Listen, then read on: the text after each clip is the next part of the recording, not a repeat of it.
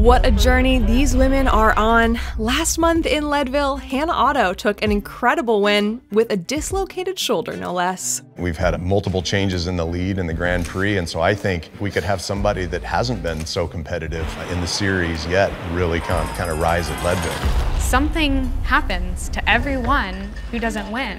And that's why it's so exciting when you win, because you got to be that one person without the thing that derailed your race. Wow, Hannah Otto, your 2022 Leadville champion, congratulations. That was something that I experienced at Leadville, is I got to be the person who felt like they had the perfect race. I thought it was going to be physically challenging, but it's really mostly mentally challenging. Leadville, that was like the beginning of my downfall. It doesn't piss me off that Hannah won, but if Hannah Fincham can win that race, I should be able to win it too. This week we have the fast and punchy mountain bike trails of the Wisconsin woods on the famed Chequamegon 40.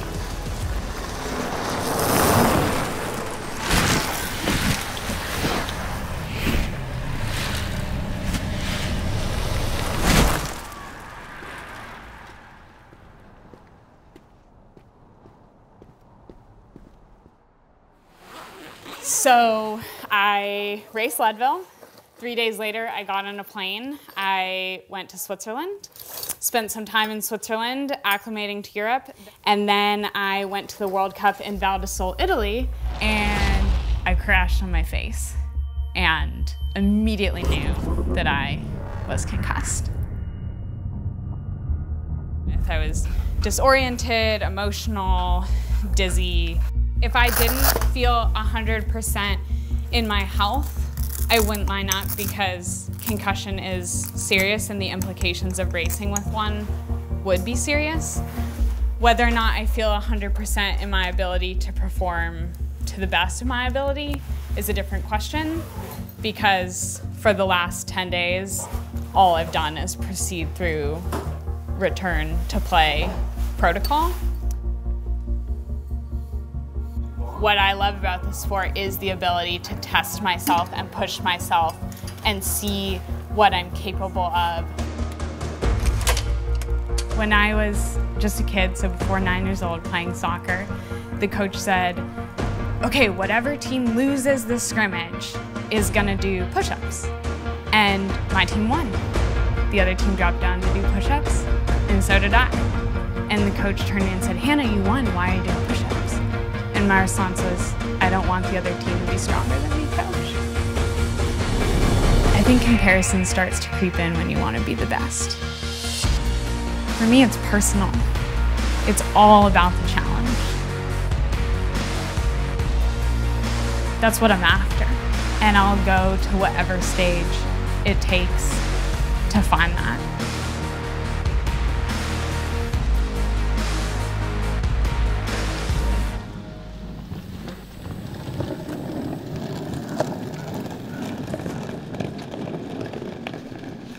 We cleaned them.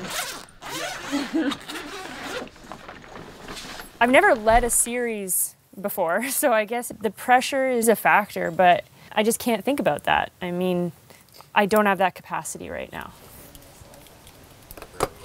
We're in Hayward, Wisconsin, here for Chequamegon. I'm from relatively close, like I could have driven from my parents' home in 12 hours. So I'm from a really small town north of Toronto. It's called Uxbridge. We grew up in the woods, very similar to where we are in Wisconsin right now, and I spent so much time playing outside. The road I grew up on was gravel, and it was a dead end, so we would have freedom to just go rip on our bikes up and down the road. It was always part of what we did as a family. So I've raced in Wisconsin before, but never at this event, so. We're doing a lot of that this year, like experiencing kind of the founding culture of mountain bike and gravel too. If you look back at the best mountain bike pros from the last 20 years, it's only very recently that those people started to only do World Cups. In the past, they got to do all these fun events. They got to do like Epic Ride Series and the earlier versions of the events that are in this series. They weren't solely focused on one thing. And After my experience this year, that is definitely the way to go. I know that I will always include this type of racing in my calendar as well from this point forward. Mass participation events are where the energy is. It's my favorite part of bike racing. It always has been. And I think that's a huge source of social value for our sport and our community that we can help to develop. Are you ready? Welcome to the 29th running of the Chequamegon 40. This race is such an iconic stop on the Lifetime Grand Prix presented by Mazda. The energy and the excitement. Goosebumps and actually kind of scary. The start is I think one of the most epic kind of visuals that people have. It looks like the biggest parade you've ever seen. What's special about this event is it's a festival. It's not just a race. So you get to bring the family, you get to do the event, you get to hang out. You know, Chequamegon's unique, I think, because it's the shortest event in the series. It's definitely going to be fast, not a lot of climbing. You never know with the weather up there. You can have a dry year where, you know, it's bone dry and it rides like pavement, and then you can have other years where it's just an absolute mud fest. And, you know, the weather the day before or the day of can completely change the composure of that race. Chequamegon is a 40-mile mountain bike race, and it's basically going to be 2.5 hours of 30 seconds all out, 30 seconds recovery. The phrase they use is death by 1,000 cuts. It is just up and down, up and down, up and down the whole time. That climb to the towers can be just an absolute, you know, shit show if that thing is all muddy. You know, I would imagine you'd have riders pushing their bikes, and you know, the biggest thing it'll probably impact would be tire choice. All the tread options. I mean, I'm running the fastest tires I could possibly run. I tend to overthink tires sometimes. What's the most amount of times before any race that you've changed your tire selection? If you can save 5-10 watts on running a faster tire, yeah, you can make up a lot of time, especially if you want to go for like a solo attack.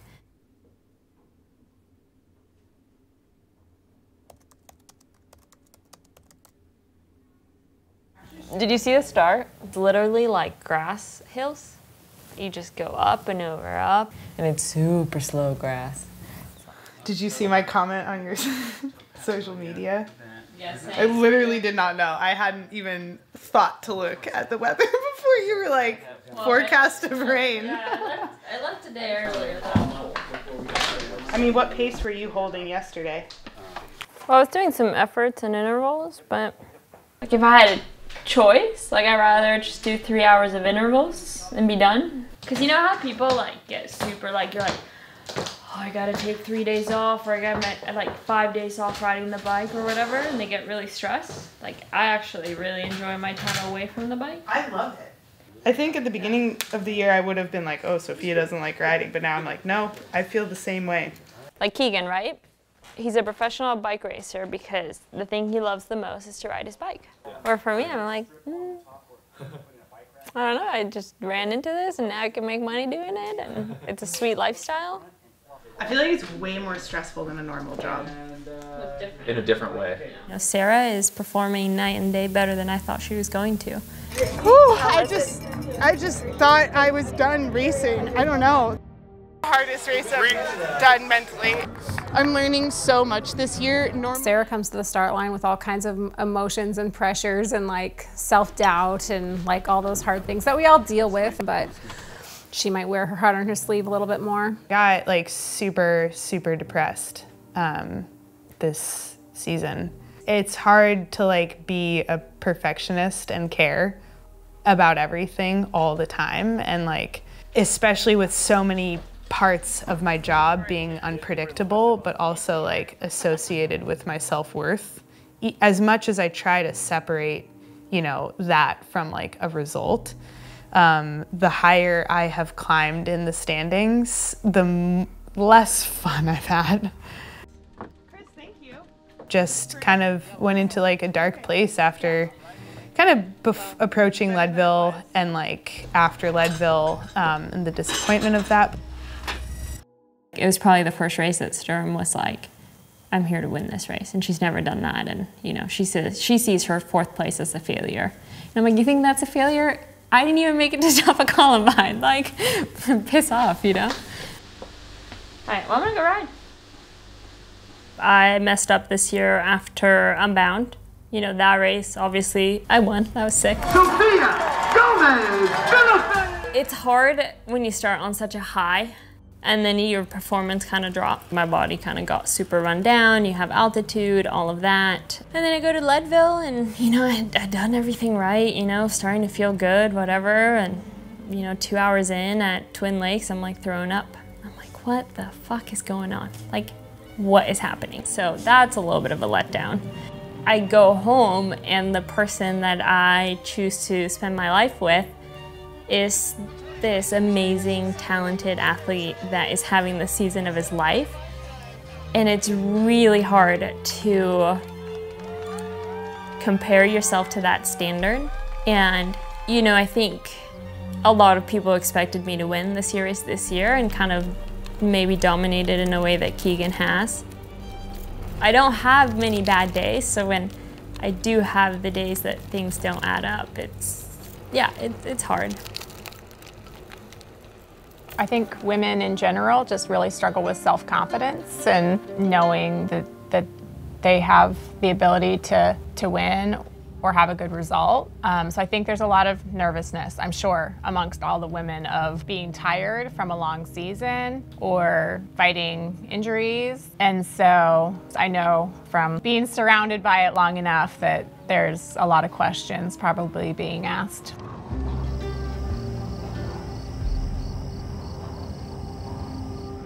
I still don't understand why I am the way I am. That was a Saturday morning item. Now I can check it off. When I was 14, I had a long-standing relationship with anxiety. I was hospitalized with, at the time, it was anorexia undefined. And I've since later been re-diagnosed with something called orthorexia, which is a newly categorized disorder. And the hallmarks of someone dealing with that is extreme food restriction, but also extreme exercise. Those were both things for me, and I got really, really sick physically and mentally. My dad and my brother had been biking recreationally, and I decided to buy my first bike, and that's when it flipped. It became my sin, and though I didn't love it at first, it wasn't fun at first, it was a way to manage my brain. It quickly became something that was just like my purest source of joy.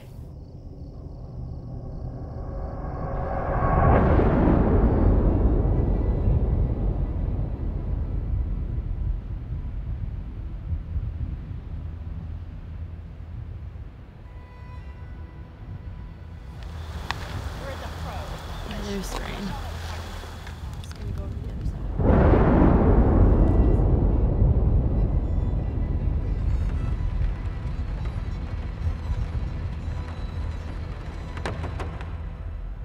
What's that going to do for this race, Michelle? Well, we're on grass and dirt, so it might get a little sloppy out there.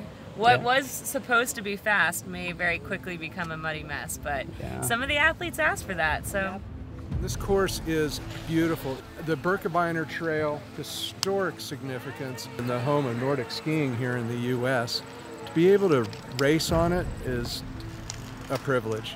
Welcome everyone to the Life Time Chequamegon Mountain Bike Festival presented by Trek. This classic point-to-point race takes riders through 39 miles of iconic Wisconsin Northwoods, following parts of the famous Birkie cross-country ski trail. Things are going to get real serious real quick for our 100+ riders. So we want to wish all of our Life Time Grand Prix presented by Mazda riders the best of luck, and we are ready to go in 5, 4, 3, 2, 1, and you are off and running. And they are off. Our open women now taking to the course here. Everyone wants a good start position, which is why no one is taking the strong line until they have to. But this wet grass can be deceptively slick as well. The course is a little slippery right now, and the grass right out of the finish, the long grass is definitely slippery, and I think that an overzealous rider could lose a front wheel in that, no problem at all. Concussion safety is something that I'm super passionate about because of my educational degrees, and so I would not race if I felt like there was any doubt in my mind that I was safe and cleared from this concussion. Come into a race like with a head injury is not, I mean, I know she was cleared, but yeah, it's scary. Like it sucks to like not have control of what your body is doing. At a certain point, like, you know, it's just kind of a numbers game. Like how often I swing my leg over the bike and like go out for a ride. Like how many hundreds of rides do you go on? Like one of them, you're gonna crash. Haley Hunter-Smith has taken the lead in the Life Time Grand Prix overall. She has the most at stake and therefore the most to lose. Her biggest competitors are now Sofia Gomez-Vichafane and Sarah Sturm. If she can keep her place in front of them, it should further solidify her lead in that top spot. It's a practice in mindfulness, cycling is. I think of it as being able to separate yourself from your thoughts and your emotions, and you usually practice that through a formal meditation. Meditation can be anything that's sort of a repetitive activity that takes you into a flow state. And cycling is that. You're out there for hours on end, often alone, pedaling circles, and yet if you're on a good ride, you don't notice the passage of time. Rose Grant is looking strong, which is no surprise. She's been climbing the ranks race after race as the season progresses, now coming off of a second-place finish in Leadville. What's hard to believe is that she only has a couple of races left in her professional career, but it's clear that she's driven to leave on a high note. The beginning of the season was definitely tough for me. I was just dealing with like some emotional stress that is definitely like transposed into like my performance as an athlete and training too. I mean, how can it not? I think having Leadville over with kind of is nice because that is a race that I was putting more emphasis on. It allowed me to move up a little bit in the overall too, so I'm in 5th. Our leaders are now riding into the second aid station. That pack of 15 is still together. Oh, well, yeah, so, yeah, Sophia's in there, Ellen was in there, and Sarah was in there. They're all in the same pack. They're all muddier than we expected. Yeah, that was surprising. One rider I don't see in that group is Hannah Otto. Looks like she has fallen behind the lead pack. She's about a minute and a half behind. It could be a mechanical, or it could be physical. You can see that a steady separation has started. The party in Northwoods is well underway. Looks like Sevilla Blanc is out front, followed by Kelsey Urban, Alexis Scarda, then Haley Smith with Rose Grant and Sarah Sturm all close by. Not far behind them is Sofia Gomez-Vichafane, who is currently only 1 point behind first place in the overall, thanks to her incredibly strong start to the season. I mean, my goal is to beat Haley and Sarah. That's #1 goal, right? In the point series standing. Like, I cannot afford to bleed more points. Our women are finally coming into the big crocs on course, the Fire Tower Climb. Here comes Sevilla, whose lead has grown. She is looking so strong out there. Next around the corner is going to be Kelsey Urban. Neither Sevilla nor Kelsey are part of the Grand Prix series, but this rider is. Rose Grant is right behind them, giving chase. Followed by Alexis, then Haley and Sarah. We've just received word that Sofia crashed, and we can see that she is working hard to make up that deficit. We're estimating, but the whole hiccup here is how the weather has changed our predictable time. So, Chris, come on through. Oh, so the women are going to be coming. So it's 2:30 right now. So we should be seeing women anytime. We should be seeing women any second here. So we shouldn't waste time talking to each other. We should be on. Okay, this is going to be exciting. It's going to be great. Who's our leader right now? We legitimately could be looking at a photo finish between men and women. It is really exciting. I mean, the fact that this was a Grand Prix series and we have pros out here. They haven't come through yet, but just being in here with them, it just makes it so much more real and big. And yeah, it's really, really cool to be included in this. I think I just have a lot of confidence in knowing that I have, been faithful to the work. I've done the best that I could do in my preparation, and I'm going to do my best on race day. It's really only like 30. There's a motorbike. Yeah, there it is. Here comes our lead woman now, Sevilla, rounding the corner with a commanding lead. There she is, coming through, It looks like Rose Grant has moved her way all the way up to first place since Sevilla isn't part of the series. What an amazing finish and a crowning achievement in a decorated career.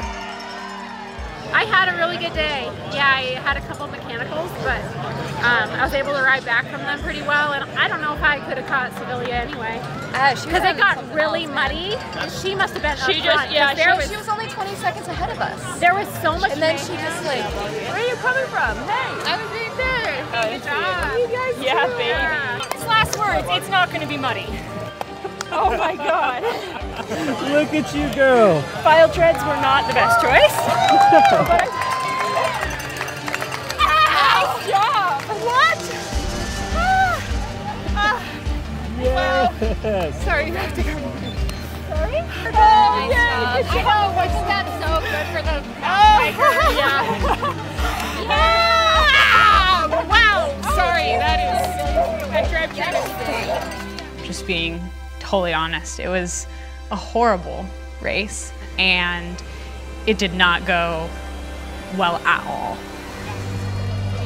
Let me get you some water. It was a scary experience, and with concussion it's not okay. My head's just not good. Hard to know until you do the thing, and then you know. That's like the whole race. I was just like having to like back off, like trying to get the symptoms to like calm down, and it just not at a certain ready. point you're just crawling, and you're like, what's happening? Yeah, exactly. Well, I'm glad you didn't try to push through it because that's when you get into the danger zone and you crash again. I'm glad we become friends this year. I know. I feel like the series brought a lot of people together in different ways. No more crashing. No more. So you can see them get all the stimulants away. Fucking Chelsea. No. She was outside and she saw me coming on the inside and she just went, boom. I'm pretty pissed. It definitely stings, like, to have somebody else kind of take me out of contention right away. I feel good. Like, you'll feel fresh. You'll out of your Hey, are you okay? Sorry about the crash. Yeah, I mean, like, I just felt the way that you were, what I saw that you did to Emily and what I saw that you did to me was, I felt it was unacceptable. And I'm pretty upset about it, not gonna lie. Yeah, I'm sorry you felt that way. But it is racing, and, you know, next time I just won't give you, you know, like, the favors get returned, you know. That's not to say it was intentional at all today. Like, I'm really sorry that happened. Yeah, I'm glad it wasn't intentional. It felt very intentional. No, it was absolutely not. No, like I say, if I would have ridden that line, I would have crashed. So. In my mind, I'm like, there's a very big difference between blocking and not allowing you to pass and having you come over and take my line on purpose to like cause me harm, you know, and that's how I feel. I race aggressive, but I'm not gonna cause you to crash. Like, there's a difference between being aggressive but safe and then aggressive that is not safe. Oh, I mean, I told her I can't wait to take you out. Like, like I'm just at that point that it's like, it's extremely disrespectful and it's not safe. It sucks when someone crashes. And obviously I hate to be the one like involved. I would rather have, you know, no one touch my bike and just go about my way, but it is what it is, and she's really upset, and like I get it, you know, it's her, like, she's racing Lifetime series, I'm just here for fun. I feel like I was placed in this community. It's not ever anything that I sought after. This community is incredibly special to me. And, you know, like, I want to be a fierce competitor, but really people will remember you for your character and the kindness, and not that you're a champion because you won, but it's like, it's the other pieces, I think, that complete what a true champion is. You gain so much more from like putting it all out there and like doing something that has a high probability of failure than doing something that's low-hanging fruit. It was carnage, man. It was such a crazy race. I'm really excited for Big Sugar. I think it's going to be a really fun event, and it'll be cool because there will be quite a huge field there. It won't just be Lifetime athletes, so it'll be a really interesting dynamic. I mean, at the end of the day, we're just out here racing bikes, and, you know, we have a great opportunity, and to kind of, the series is super exciting, and I'm very thankful to be part of it. So yeah, we'll see what happens at Big Sugar.